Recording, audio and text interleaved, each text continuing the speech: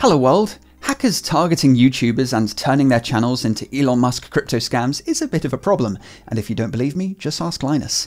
But I may have uncovered a case of cybercriminals actually trying to pay YouTubers to spread malware. It all started when I received a DM on Twitter from one Lisa Burgess, the advertising and digital media manager at Foxy Defender. We're excited about advertising on your channel and discussing a potential partnership with you. Essentially, they want me to promote their anti-malware software, Foxy Defender. Now, most sponsorship requests I get just go straight into the bin, for the simple reason that they want me to promote something that's completely irrelevant to my content. Like the time I got an email from a company wanting me to sell you guys their portable bathtub. But anti-malware software is pretty relevant to my content, so I gave these guys a second look. At a brief glance, their website looks kinda legit, so I googled them. But other than their website itself, I couldn't find anything. There is an old Android game with the same name, Foxy Defender, but other than that, nothing. There's no reviews of their software, nothing. So I decided to run a simple whois check on their domain, and it was registered merely days before Lisa DM'd me. So yeah, this is rather sus. It's almost as if the site had just been created to target YouTubers through fake sponsorship offers. Though Lisa didn't send me any malware, she hadn't tried to hack me in any way, so I was curious what would come next, so I told Lisa I was interested and asked for more information.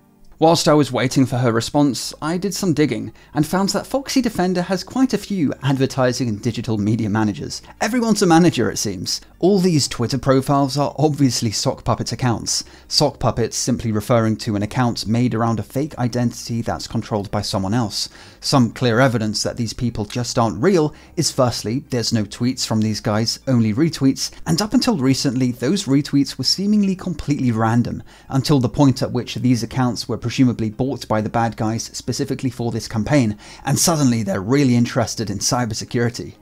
The reason cybercriminals will often buy sock puppet accounts off some dark web forum rather than make their own is because these profiles go back over a decade. They have a few followers and some post history, so they have way more credibility than just some newly created account. As for the profile pictures, these are obviously AI created. The reflections in these sunglasses just don't match, and I'm no fashion guru, but what are those earrings?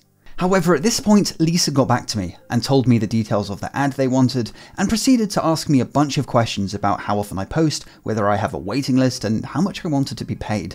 This really caught me off guard, because typically operations targeting YouTubers aren't very sophisticated at all. For example, Linus Tech Tips was hacked after an employee received a phishing email that looked something like this: an offer to sponsor one of their videos, but with a download link for a zip file containing the contract. After extracting the zip, what looked like a PDF was really an executable in disguise, which contained, you guessed it, malware.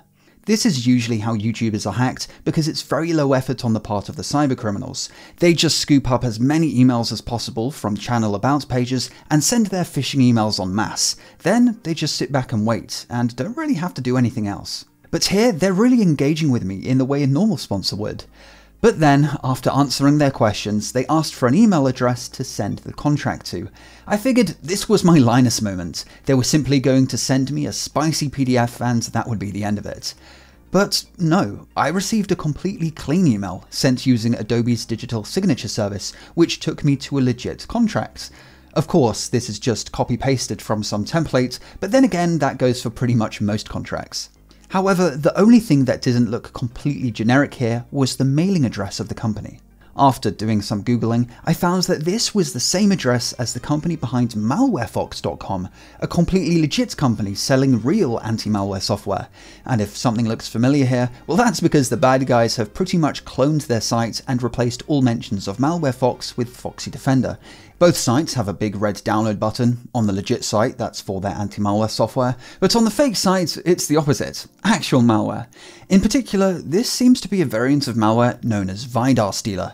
It's a nasty info stealer Trojan, designed to scoop up everything from cryptocurrency wallets to save passwords, credit card details, and session tokens. My YouTube session token, of course, is the exact thing they need to take over this channel and repurpose it for crypto scamming. But was that the actual plan? I mean, our good friend Lisa wasn't pressuring me to download their malware at all. Maybe they just assumed that in making the ad for them I would have downloaded it and run it. Or perhaps they never planned to infect me, and instead intended on sending me some kind of legit software to make the ad about, so I'd never know about the malware being spread on foxydefender.com, the website I'd be sending you guys to in a theoretical sponsor spot. I mean, cyber miscreants spending money on legitimate forms of marketing isn't new. In a recent video, we saw how bad guys were buying Google search advertising on search terms for popular software, in one case, GIMP. So when someone searched for GIMP, they'd likely end up on a malicious clone of the site and unknowingly download malware. Coincidentally, in that case, the exact same kind of malware was used, FIDAR stealer. I reached out to the legit MalwareFox people to let them know what was going on, and as you can imagine, they weren't too happy. Literally minutes after receiving their response, Lisa's Twitter account was suspended, and the Foxy Defender site was marked as malicious by all major browsers. So I can only presume these guys must have some kind of hotline to Google and Twitter. Which is great, but thanks to that, we'll never know what Lisa's grand plan was, whether I was the target, or if they wanted me to unironically promote their malware-laden website. You might think it seems obvious that they just wanted to take over this channel and repurpose it for a standard Elon Musk crypto scam, but I'm not so sure. The Linus Tech Tips hack only made the scammers behind it around $15,000, which, don't get me wrong, is a nice chunk of money, but that's an embarrassingly low payoff for hacking one of the biggest names in tech, and so these guys can't be making much money at all from hacking much smaller YouTubers. I reckon there'd be way more potential in tricking a YouTuber into making a genuine ad promoting malware, and I was curious to see if that was the plan, so I reached out to the bad guys behind this operation on the off chance they would agree to an interview, but I never heard back. Let me know in the comments what you make of all of this, and I'll see you in the next video. Have a good one.